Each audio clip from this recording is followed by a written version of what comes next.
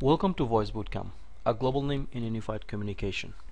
In this particular chapter, we'll focus on UC virtualization and VMware.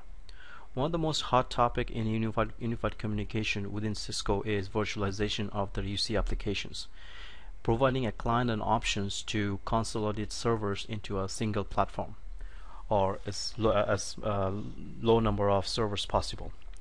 Since VMware is becoming a main focus of Cisco Unified Communication or Unified Computing as well as cloud computing, we at Voice Bootcamp decided to include this as our introduction chapters for our candidate.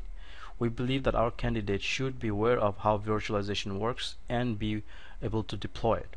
This will make our candidate much better prepared for the job market as well as to do their job on day-to-day basis.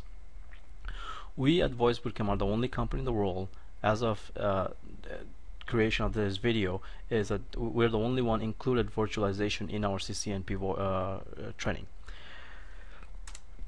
So what is a vSphere? vSphere is a product of VMware. It is part of virtual infrastructure that provides a virtualization capability within an organization. A vSphere is an application that allows you to run multiple operating system or servers into a single platform. VMware has a lot of benefits. It provides a robust production-proven high-performance virtualization layer. It allows multiple virtual machines known as guest servers on one physical server. It allows you to share memory, CPU, and other hardware resources available on the host machine. At Voice Bootcamp, for example, we have 7 Microsoft servers running one single HP DL380 servers.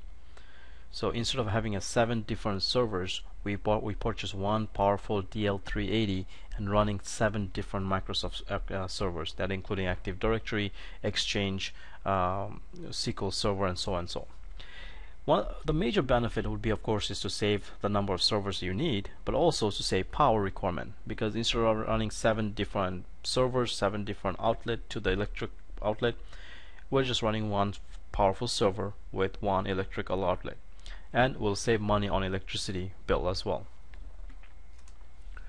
VMware servers are divided into two, a host and a virtual machine. The host is the main server, which can run ESX, which is basically a VMware own operating system based on Red Hat Linux. Then you have ESXi, which is a free version of the ESX, and then you have Windows-based VMware, and of course workstation-based running on XP. So the host machine has to be physically run on a physical server, either as DL380 or IBM servers or HP